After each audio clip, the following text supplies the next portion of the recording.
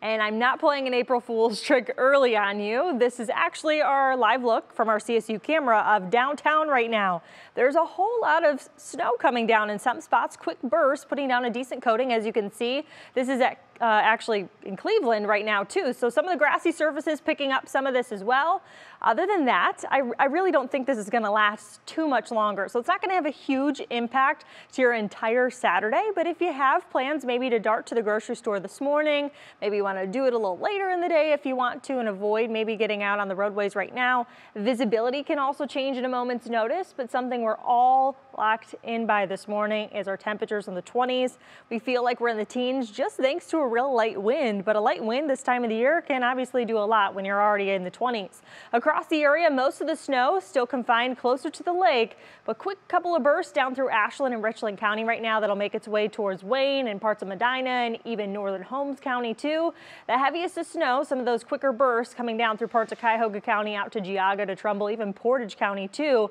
I think some of you could pick up maybe a half an inch up to an inch out of this. Short-lived, because here is the back edge of that snowfall. It's about 100 miles or so away, and as we do so, we'll actually have some cloud cover linger, but beyond that, we are in full-on sunshine mode, and that takes over even for the day tomorrow, as the Central Plains states are rather quiet right now. We have to look all the way out to California to see our next weather maker, which will dart up, gain some extra energy through the Central Plains states, and then make it to us. So where do our temperatures go today? Well, 40 in Huron all the way down to Mansfield in the mid-40s, and a spread through some of our central counties too, from Cuyahoga all the way down to Tuscarawas County.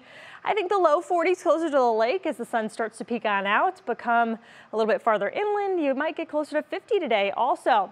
You pull a little bit farther to the east, Menor maybe around 37 degrees or so, and then those spots maybe a little bit farther inland like Warren, closer to Youngstown, about 45 degrees. Ashtabula, you could be holding right there in the mid 30s for us. When it comes to tomorrow in your National Timer on the hour forecast, start to finish a whole lot of sunshine for your Sunday. We'll start the day in the 30s, but make it closer to 50 degrees. So if you're maybe trying to pick a day to go on a longer walk, and you don't want to walk in the snow, it's not this morning, it's tomorrow. You have opportunity from start to finish in your day to get out and do some of that. But in your Union Home Mortgage extended forecast, you're going to notice a difference. We stair step back up by Monday. We're back in the 50s. We'll have rain around, some wind too, as that next system that's still in California right now makes it to us.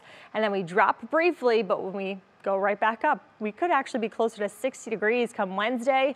I think we have a late day rain chance as then we prepare for more rain on Thursday, Danielle, but not a terrible weekend. In all honesty, it feels like exactly where we should be for this time of the year today. It's interesting. We keep going back and forth from winter to spring to winter to spring. Are you all catching colds out there? Because I'm sure this is the forecast for it.